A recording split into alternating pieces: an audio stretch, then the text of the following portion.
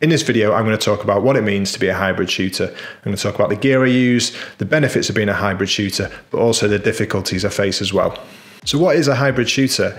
Well, essentially it's someone that shoots both photography and video. To give you a bit of background, I started my photography career about 8 years ago. That's when I took on my first paid work after just shooting as a hobby for a couple of years before that. I went from being a hobbyist landscape photographer to being a commercial lifestyle photographer. I shot weddings, I shot products, and I worked in and managed a professional studio. About 5 years ago, I read about the importance of having a photographer and it wasn't immediately obvious what my and should be. Being just a photographer in a professional sense just wasn't enough anymore. I needed to be a photographer and fill in the blank. I don't remember it being obvious at the time, but video creator, filmmaker, videographer, I really hate that word, but it has obvious ties to photography. So there it was, photographer and filmmaker. Only problem was I knew nothing about filmmaking, and I'm still on that journey of learning filmmaking today. Whilst there are a lot of transferable skills between photography and video creation,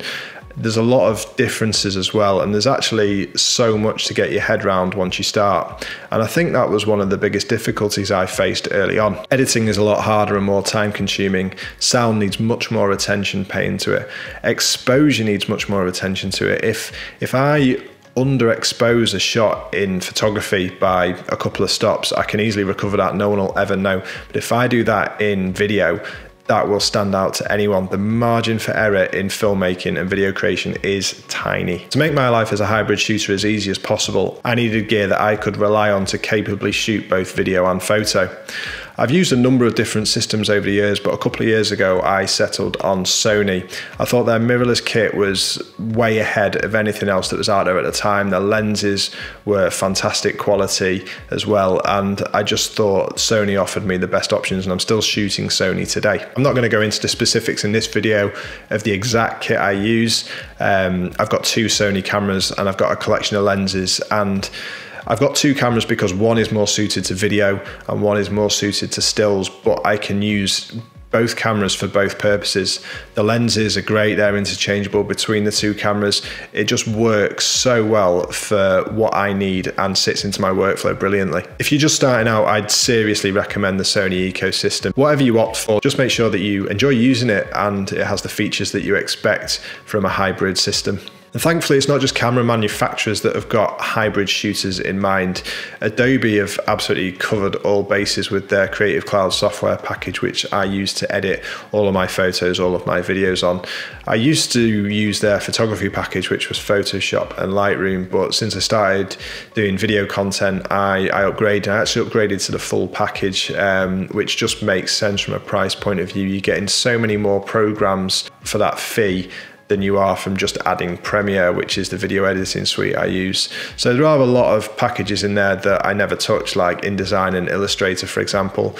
But when you get the full package, it's not just Premiere, you get After Effects, which is Adobe's visual effects software, which I use for motion tracking, for stabilization, for green screen, and for various other things like animations and stuff. There's also Audition, which is a really good audio piece of software. I've only really used that to remix tracks to make them shorter or longer to fit the length of the videos I produce. But again, it's a great extra feature. I know it's expensive, and I think I got a Black Friday deal.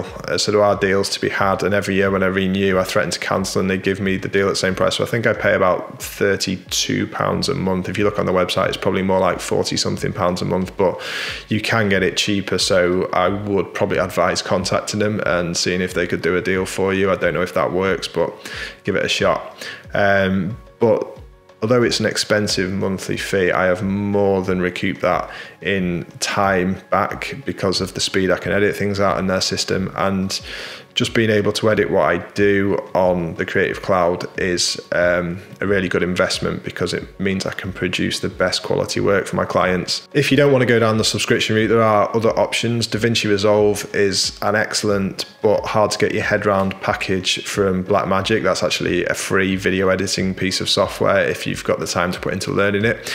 Capture One, you can buy a standout license for or go subscription. That is a really good photo editing package and one I keep meaning to try out a little bit more. And if you're an Apple user, Final Cut Pro is really well regarded for video editing as well. So what do I find the main benefits of being a hybrid shooter to be? Well, from a professional work point of view, I can pitch for jobs doing either photography or filmmaking. I've done both for my clients over the last 12 months, and having both to offer is a really good value add. Like I said before, I believe everyone, creatives especially, need a supplementary skill in this day and age. Being able to shoot a few high quality stills on a day of filmmaking is a really good way to kind of surprise and delight your clients. It goes above and beyond what's expected sometimes, and that's only going to lead to further work and more referrals as well. Being able to offer these extra services to your clients is a really strong advantage. There's also a lot of jobs that have been out there where I've got an initial job as either a filmmaker or a photographer, and then as I've got talking to client, as our relationships developed, I've been able to push my additional skills onto them, and I've got further jobs from them in the thing that I didn't initially get hired for. Quite often, a lot of people have a separate photographer and a separate video creator, and if you can fulfill that role for both of those positions, that's only going to make your client's life easier. The less freelancers they have to deal with, the better. And if you can build up the trust with them in one of those fields, then it's just going to lead to work in the other one as well. Like I mentioned earlier as well, there's a lot of transferable skills between photo and video, and given that the learnings are quite complementary to each other, learning video once you know photography is a bit easier. I assume it's the same coming the other way if you come from a video background to photography, but can't be sure. Anyone that's gone from video to photography, give us a shout in the comments, let me know how your journey was and how simple you found it. So the other main benefit is the additional value you can get from your kit. You've invested so much money in this kit, in these lenses, in these cameras, and just having them there for that single use, you're just not getting the most out of them. If you can use them for something else and bring in money through a different field, so if you've got a load of photo kit that you can make high quality films on, you don't need to spend much more money. Yeah, you might need to buy a cheap microphone and a couple of cheap lights or something, but being able to create video content with stuff you already own, to me, it's just a no-brainer, because you are not maximizing the value of the kit. It'll just make that return on investment come a lot quicker. But whilst there are some benefits, there are a lot of difficulties as well, and one of them is definitely switching between photo and video. This has become easier in recent times as camera manufacturers have put memory buttons on the back of cameras, so you can easily use those memory functions to switch from your video mode to your photo mode, and it is becoming easier. The problem is if you're trying to do both at the same time and you're just constantly switching between the two modes,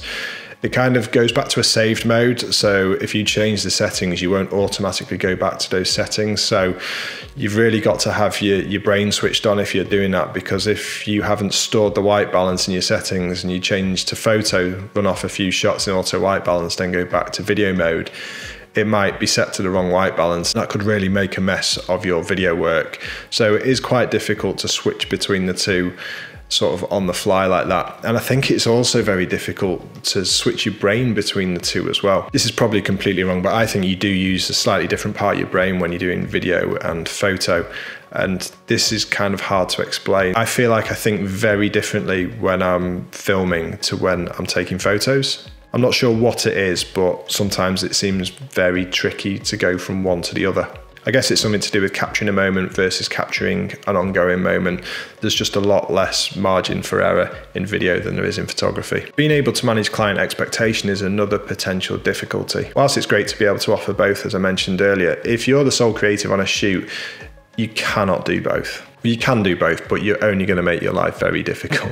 If you are trying to shoot both, I don't believe you can be the best, that most elite level at both photography and video. Only a very, very few amount of people can reach that pinnacle in both photography and video. And if you are trying to do both on the same shoot, that only amplifies it. Concentrate on video or concentrate on photography.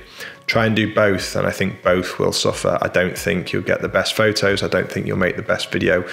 And that can only lead one way, and that's to potential client disappointment, and that is the last thing you want. So just be clear to the client, this is a photo shoot or this is a video shoot. If they want the other one as well, schedule it in for a separate day, or hire someone else, bring someone else in to cover the element that you're not covering. unless you've got 4 hands and 3 eyes, you're just going to make yourself really stressed on the day, no matter how tempting it is. That kind of leads on to the outside perception as well.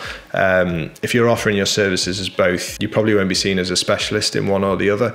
And there's still a bit of a train of thought out there that the top brands will only hire specialists, so you might be limiting the work you can do in future. Now, I don't know how much this happens still in this day and age. As an example, I know that Peter McKinnon shoots video and photo, and he's just been hired to do Hyundai's Christmas shoot, so it's not doing him any harm. Moving forward, I'm going to continue to offer my services both in video and photography because I enjoy doing both, and I enjoy switching from one to the other. I enjoy the variety. Over the last year, I've probably marketed myself more as a video creator, and I've shot more video than I do photo, and that'll probably be the way going forward. If I had to pick one, I'd probably pick video. I've done more video over the last year, and I probably see myself now as a better filmmaker than I do photographer.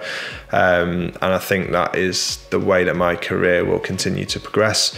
I'd also, part of me really wants to take photography back to just being a hobby. There is nothing quite like doing something you love for money to kill your hobbies. As soon as I started shooting photography, like weddings and stuff like that, I just didn't want to go out with my camera and shoot for the fun of it anymore. And I do definitely miss that. So I hope that's been useful to anyone that's looking to go from photography to video or video to photography, or anyone that's a relatively new creative looking to try to hand at both. There's so much to discuss on this topic, so please go into the comments below, post any questions, any tips, anything like that. Please like this video, please subscribe to the channel if you aren't already. That would be a massive help to me. And until next time,